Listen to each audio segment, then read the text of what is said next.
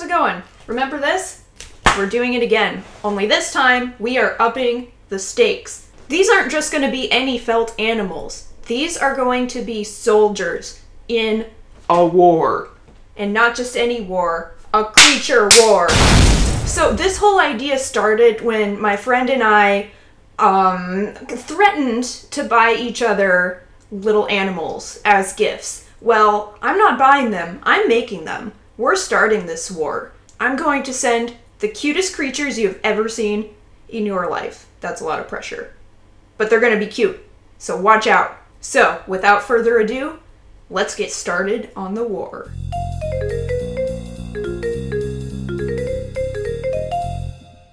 So, starting out with my first little creature, the very first thing I'm doing once again is using this little pattern piece and tracing it onto the felt with my fabric marker.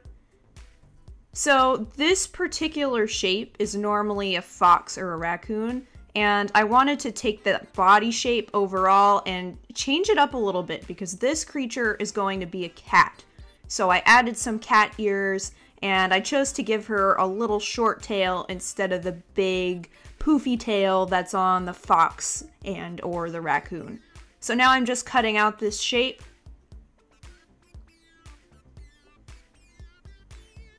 I also cut off the little side fluff things on the face, and I'm just leaving it round. And I also made the neck a little bit thicker than it originally was because I would like this little creature to be fat.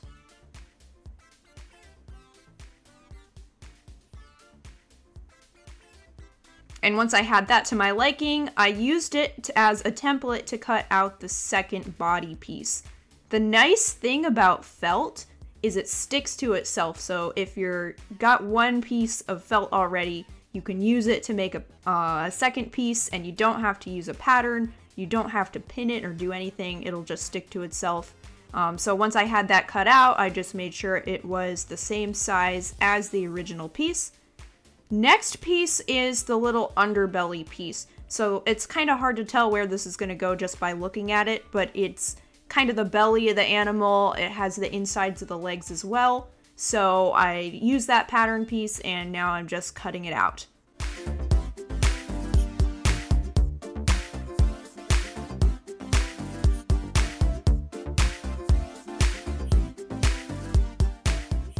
Next up, as opposed to actually just jumping right into sewing these together, I'm taking the time to sew on the face before. I think this helped a lot with making sure it looks neat, because with my previous animals, I tried to sew the face on after it had been stuffed, and it made it messier. And so I think this will make it look a little neater.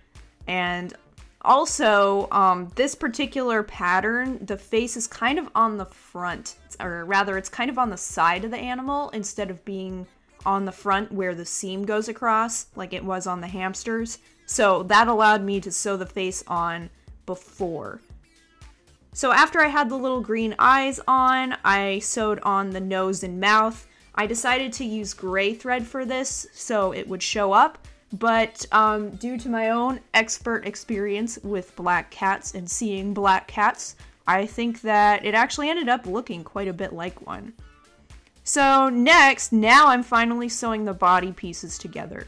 So the first thing I did with these was I faced them right sides together because I intended to turn this right side out when I had finished sewing the edges. Looking back, I honestly wish that I had just sewn it wrong sides together, because what happened when I turned it right side out is I lost some of the detail on the ears and all those little corners. But it ended up looking like this. I didn't video the whole process because honestly you couldn't see anything. But here she is. I think she's cute. The tail looks a little bit silly, but honestly I like it. I think she's fun.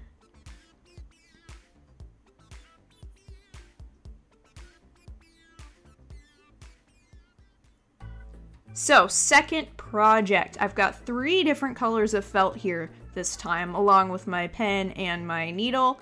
And this is going to be this round little boy. So to come up with him, I actually used a seal pattern because the seal was my roundest choice, so it was naturally the right one.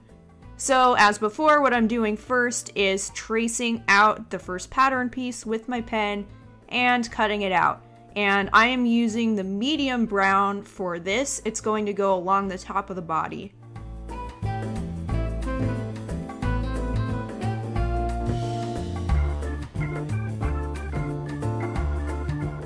And I left the sticker on. Get out of here. Come on, get. It tore all the fuzz off my felt, though. Okay, second piece, I'm doing the same technique as I did before, where I use the first piece as a pattern, and there's more sticker. Oh my goodness, this is getting crazy. And I just finished cutting that out. Now, something else you'll notice here is there's a little dart right there, and you'll see what that ends up doing in just a few minutes here. Alright, so the next piece is going to be the belly piece for this particular animal, and for that, I'm using my lightest shade of brown. And you'll notice I also left the seal tail off on both of these pieces, because this is not a seal, this is another cat. Alright, so here are the pieces I have so far. I have 2 side pieces and 1 belly piece. So then I had to consult the book to try to figure out how I was supposed to piece them together. And I continued cutting out more pieces. So I used the flipper pattern for these. I was going to turn them into paws. So I made 2 of the light felt and I made 2 of the medium felt.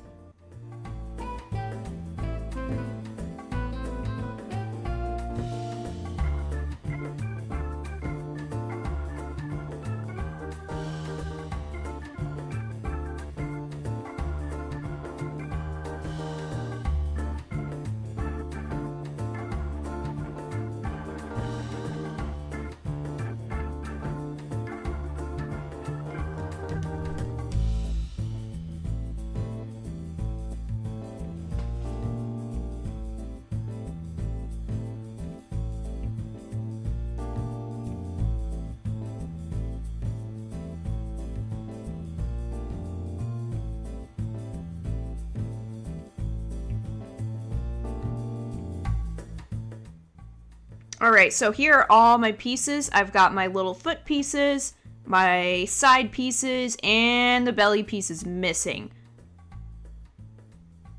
Don't mind me, just searching through my entire table for it. It was on the floor. It was on the floor the whole time. So now what I'm doing, I'm just making sure that the pieces are gonna fit. Oh, psych, I'm actually cutting out more pieces. So this little circle piece is the nose, mouth, muzzle area of the little creature. So I traced that with the pattern and I cut it out of a different sheet of white felt. This was left over from one of my hamsters in my last felt animal video. But this little guy doesn't just have a plain white nose, so I actually wanted to make a separate little piece to kind of differentiate the tops and the bottoms of his little muzzle, if that makes sense. So I cut that to match the white piece. Next up, I'm taking the medium brown felt. Wow, these labels really won't leave me alone, will they? And I'm cutting 2 little ears. I didn't have a pattern for this. I kind of just guessed, and these are what I ended up with. Just making sure they're the same size. And now I'm picking a color of embroidery floss that will match. And the first actual sewing step, here we are. The first thing I'm doing is sewing the 2 side pieces together. I got a lovely, nasty, huge knot in it, and thankfully after 5 minutes or so playing with it, I actually got it out, so I didn't have to start over or anything. So, sewing the 2 body pieces together, pretty straightforward. This is another circumstance where they will get turned right side out after they've been sewn, and it worked better on this project than it did on the other one, just because there weren't the edges.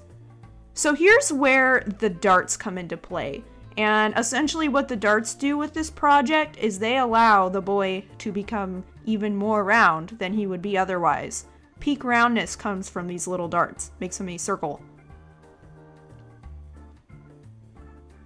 So here's what it looks like, turned right side out. You can see how round it is becoming. The tail section got a little bit too square, but I think it ended up being okay. Next step here is adding on the muzzle, and yes, I did this again. So I just grabbed some white embroidery floss to sew the muzzle on.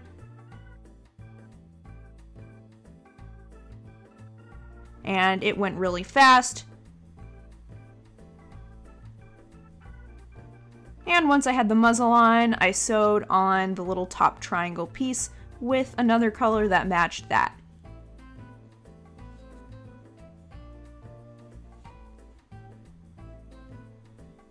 Alright, here is our little faceless but not noseless guy.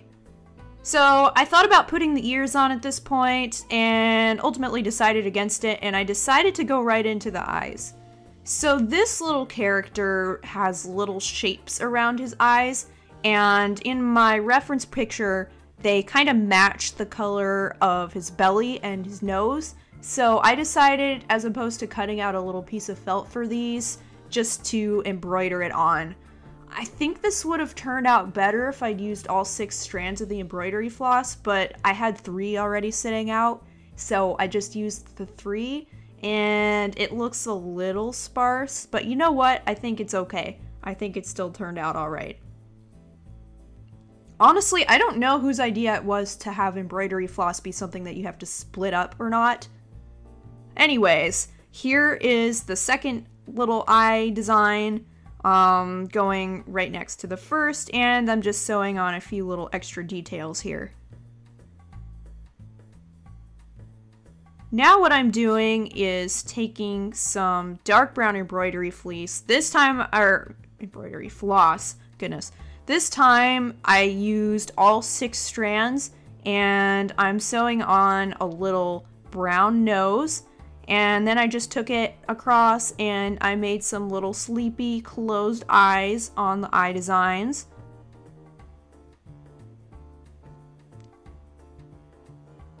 And the last detail here, I gave him 2 little dark brown eyebrows. This was another thing I thought about embroidering on, but it would have just been so tiny. Or I thought about using felt for, rather. Thought about using felt for, but it would have just been so tiny it wouldn't have made sense. And here is his little face. So cute. Now I'm sewing the ears on, and once again you'll notice this time I sewed the face on before I stuffed him again, and I think it went okay. It was a little hard to see where everything was going to be, but it still turned out neater than it would have if I had sewn it on once he was full of stuffing.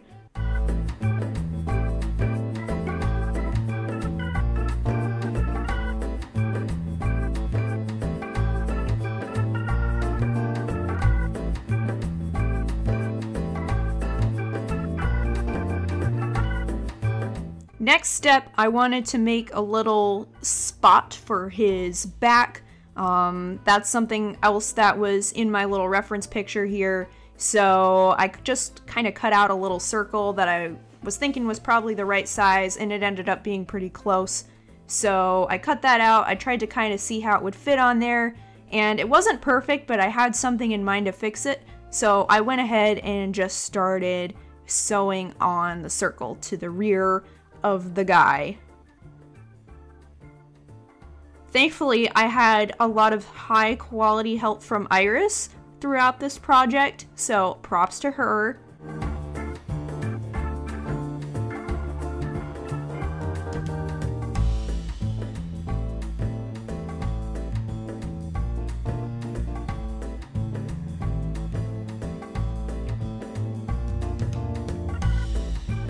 So here you can start to see what I did to make this fit better. I cut another little dart in just the circle piece, and then I sewed that together and also to the back of the other piece when I got to the end of the circle, and that just made it lie flat up against the seam of the 2 pieces that I'd already sewn together.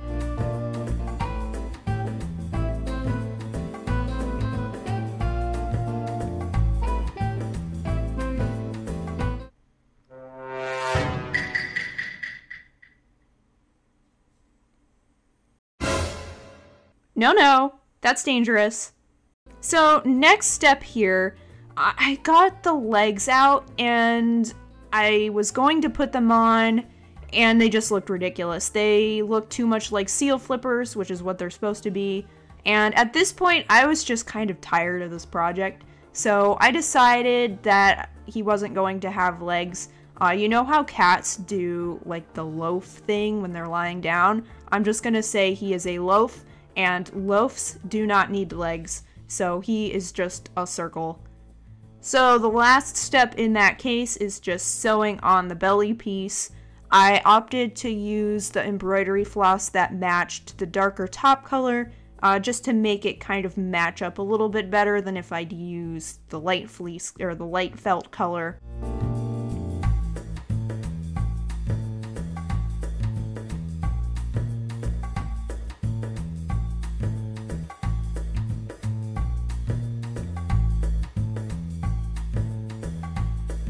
And the best step of all, filling him with fluff and making him the round boy that he must be. I always love this step, and I just feel like the little animals really come to life when you fill them with stuffing. And it's crazy the amount of polyfill that you can fit into this one little tiny stuffed animal. Like, it really gets compressed. It's honestly impressive. Ha, get it? Impressive. Hee hee.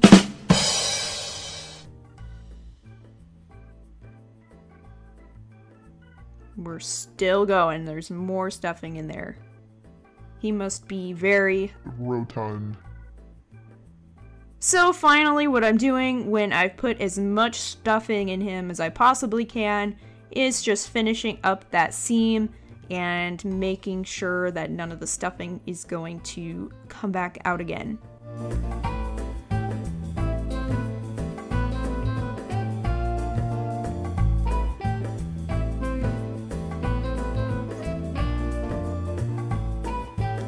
And here is our little round boy. I didn't put quite as many details on him as I originally planned, but I think the resemblance is there, and I'm happy with him. I think this is probably my best animal so far. I think I'm starting to get the hang of these. Let me know what you think.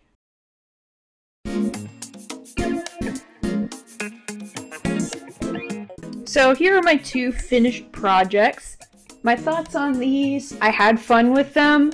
I did this one actually the same day that I did the hamsters from a couple weeks ago, but I didn't have time to finish it in that video, so I decided to make these two their own. This one was super fast and simple. This one, which I thought was going to be pretty simple, actually ended up being a little more complicated. And honestly, I'm going to need a break from felt animals for a while. This has been a little taxing. That being said, I would definitely like to make more of these though, so if you have any particular ideas of what you would like to see, definitely let me know down below in the comments.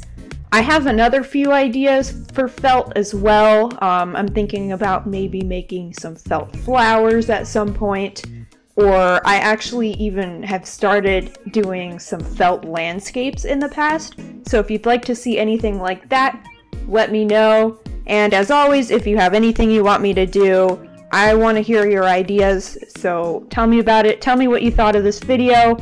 Thank you so much for watching. I will see you in my next video. Bye!